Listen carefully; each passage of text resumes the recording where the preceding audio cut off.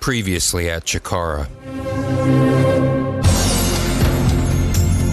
Player Dos, one half of the Super Smash Bros., won the 7th annual Young Lions Cup by advancing over regular partner Player Uno, then returning that night in the main event to advance over Soldier, winning both matches with its Frog Splash.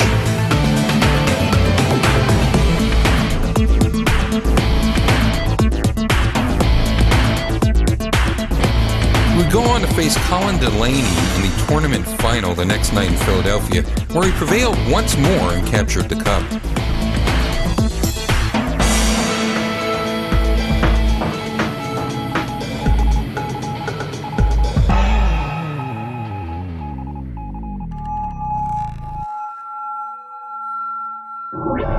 Ultramantis Black, Crossbones, and recent addition Delirious came into our July event with lots of momentum, but when the colony triumphed over the Order of the Neo-Solar Temple at Crossbones' expense, a rift emerged between the Rudos. Mantis berated his partner after the bell and departed the building with Delirious, leaving Crossbones' status with the stable up in the air.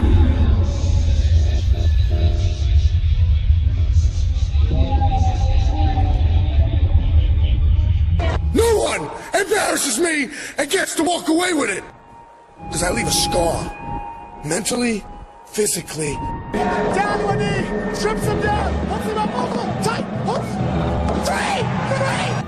Three! It's not gonna happen again.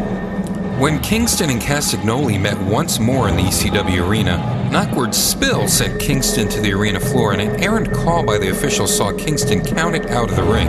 As a result, Claudio was declared the winner, but the match settled nothing between the two.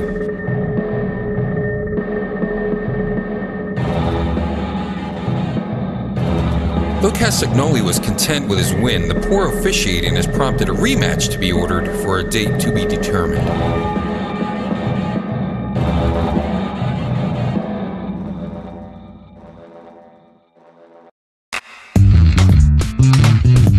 Currently in line to challenge the Osirian portal for Los Campeonatos de Parejas are the Roughnecks, Gran Akuma and Icarus of Fist, as well as the colony's Fire Ant and Soldier Ant.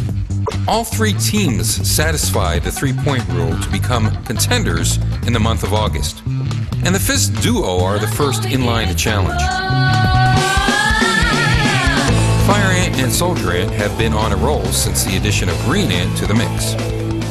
They've picked up points not only in the US but abroad in Japan as well. The last of these teams in line to challenge is the Roughneck duo of Brody Lee and Grizzly Redwood, who will get their title shot in October.